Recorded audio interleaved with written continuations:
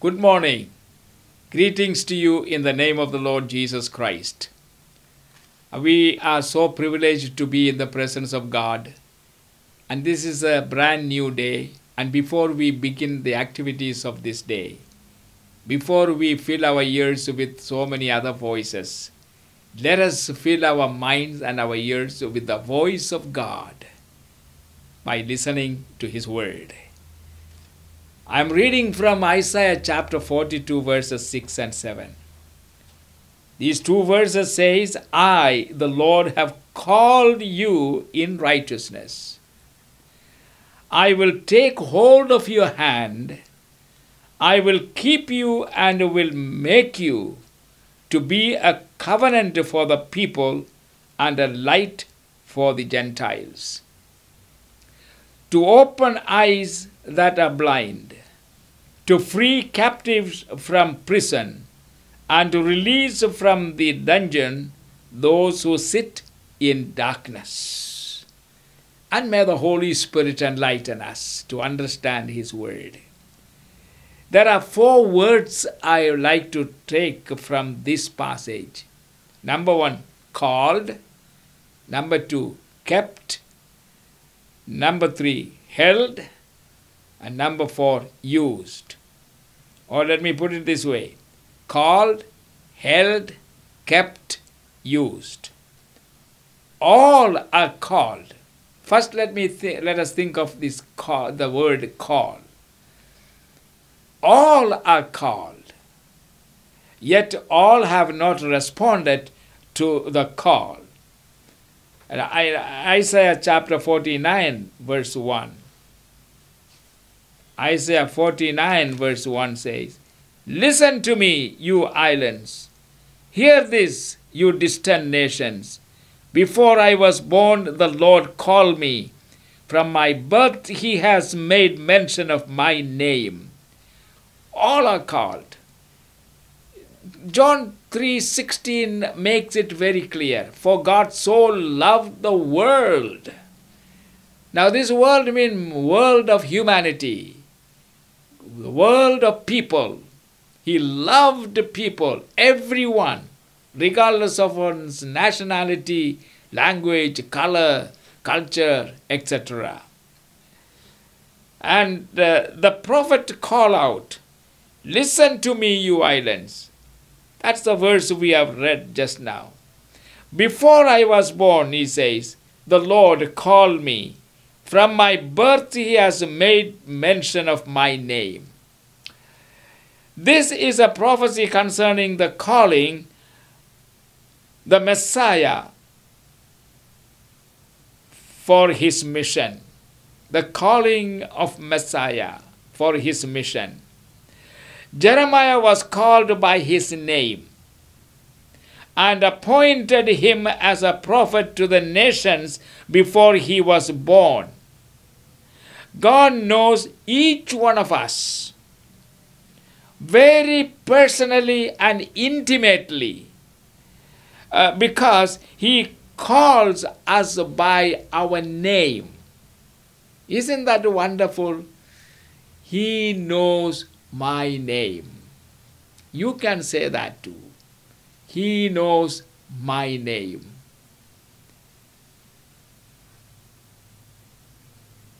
Everyone is called to salvation. This call to salvation is a call to holiness, a holy living.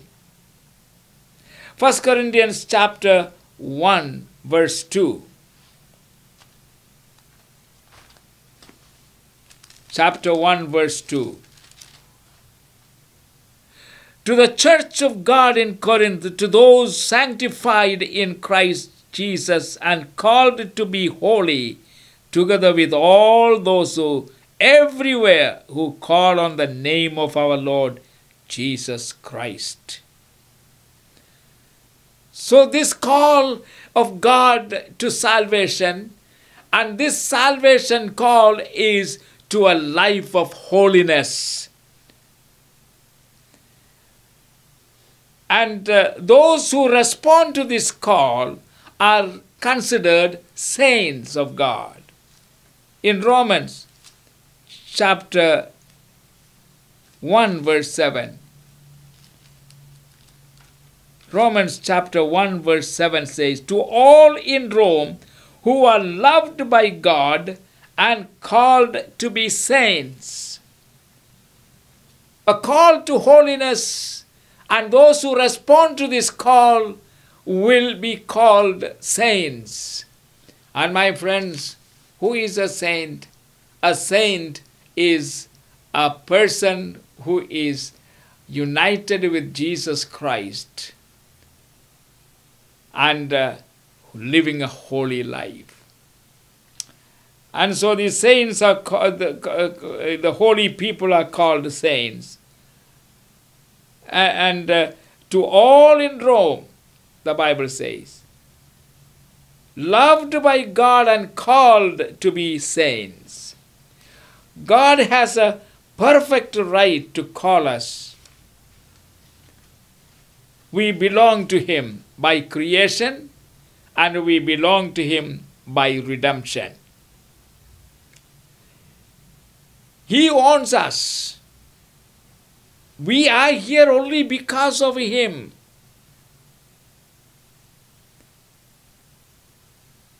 And then we were lost to Him because of sin.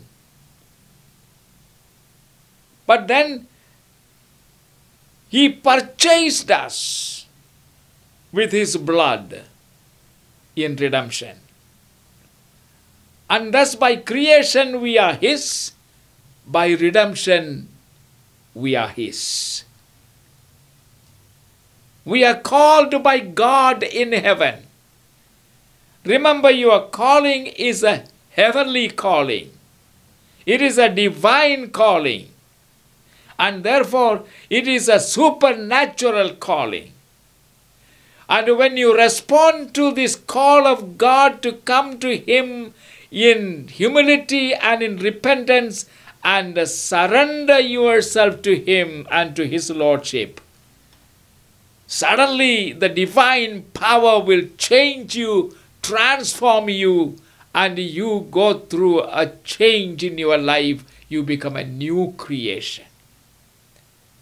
That is what it means to follow Jesus. You are a new creation.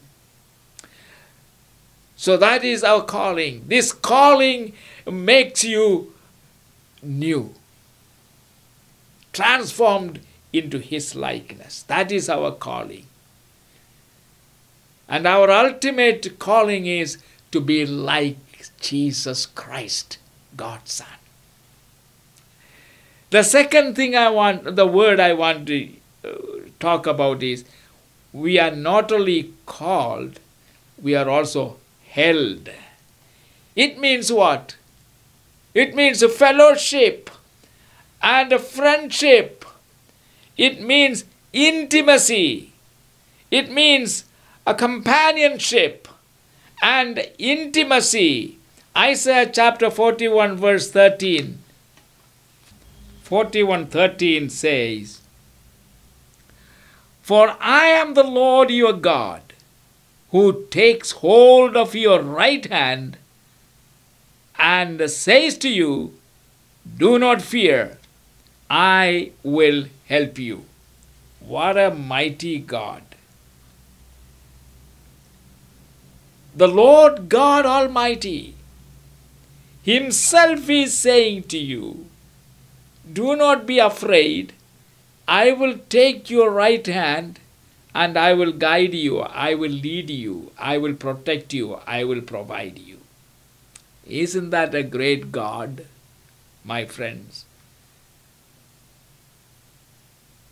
We are held. This is an expression of sonship. We are held close to His heart. And that means we are precious to Him. He has adopted us to be His sons and daughters. That's what whom will we hold? We hold those who are precious and close to us.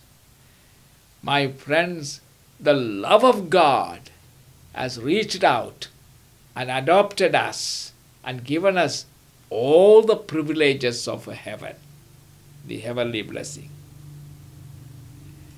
And so that is the meaning of we are held. So we are called by the Lord God Almighty. We are held by His love and embrace. And third word is we are kept. Now, it means preservation. Here we need to understand the meaning of kept. We are kept from what? We are kept not always from temptation, not from trials, not always from sorrow, not always from afflictions, not always from crosses and losses, but kept in and through it all. And that is what it means. On a tombstone, simply a name and one word was found after the name, kept. Now that's a very good way of having a tombstone. We are kept not to go through it all and perish, but we are kept in and through it all for the resurrection day and taken into eternity to be with the one who has kept us for the purpose of taking us to Himself in heaven and then receiving our reward. And what is our reward? We are going to reign with Christ in His kingdom. We are going to judge angels. And we are going to judge 12 tribes of Israel. Oh, my dear brothers and sisters in the Lord, we who are following Jesus, do not be disheartened by the trials and oppositions and persecutions today. Remain faithful and loyal till death. There is an eternity and an eternal blessing. It doesn't say that God is going to save us and protect us from trials, from persecution, from difficulties, from the fire, from the floods. No. He is not going to save us from all these things, but He is going to save us in the midst of it all. He will be present with you in all these things. And lastly, the fourth word is we are used. Now we are alive today to serve Him. Why are we in this world? If heaven is our home, as soon as we got saved and baptized, He should have taken us into a heavenly abode. But He kept us in this world. And why are we here in this world? We are here in this world to serve Him and doing His will and fulfilling His commission to us to go everywhere and declare this good news of God's salvation for everyone. That's why we are here. So that when He comes and takes us and when we see Him, what do you want to hear? What do I want to hear? Or many people say, oh, when I see Jesus, I'm going to ask you this, ask Him this, I want to ask Him this. But my friends, I tell you one thing. When you ultimately stand before Him and see Him, you will have no speech. His glory is such. But I tell you what, He is going to speak. you are going to hear him say something. What do you want to hear?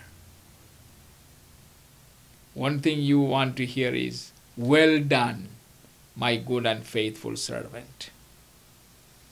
Do you want to hear that? Or you want to hear, "I don't know you. Depart from me, you cursed." Oh yes, it is up to us, my brother, my sister, boys and girls, as to what we want to hear. If we want to hear the first statement I said, "Well done, my good and faithful servant," if you want to hear that, then remain in the will of God. Do the will of God. Live the will of God. And look forward to seeing him face to face. We need to be available, therefore. We need to be faithful servant. We need to be available to the Lord to be used by the Holy Spirit. In Athens of old, there was a law. Anyone who had a lighted candle